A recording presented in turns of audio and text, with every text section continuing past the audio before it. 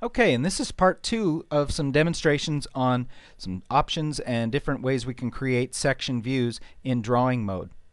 Let's look at an example again of a round part that has a hole pattern. It has some offset ribs. What we'd like to do here is create a section view that runs through the vertical axis, gets down to the center line, and then comes off with a line that'll be parallel going through the middle of one of these ribs.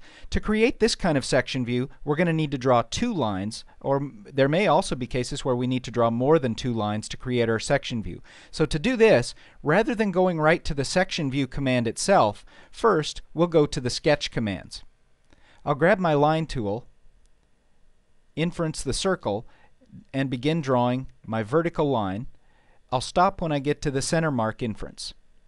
I'll then draw another line and drag it out kind of approximately at the center of this rib, and make sure that my line extends beyond the diameter of the part.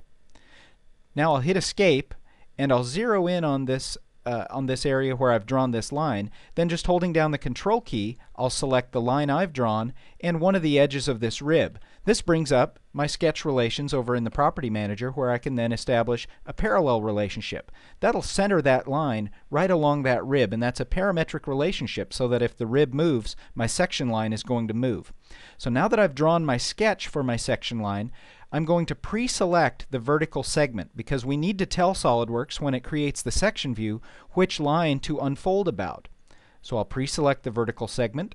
From my View Layout Command Manager, I'll hit the Section View command, and SolidWorks will then peel that view out either to the right or left side.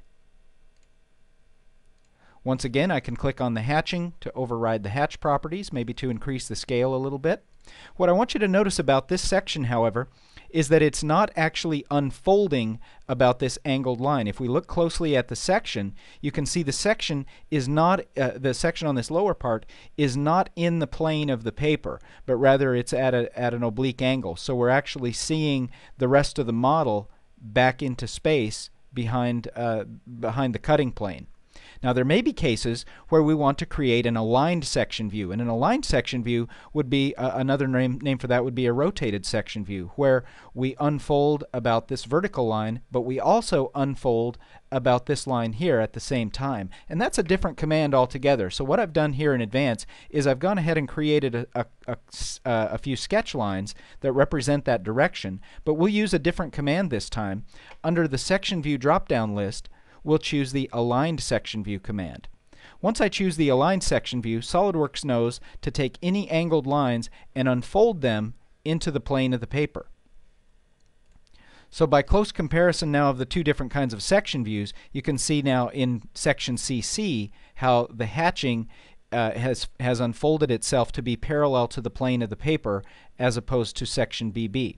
So there's two different variations on creating section lines that are not just of the vertical or horizontal nature. And that's going to allow you to create a couple of different variations of section views that'll help you document your drawings better.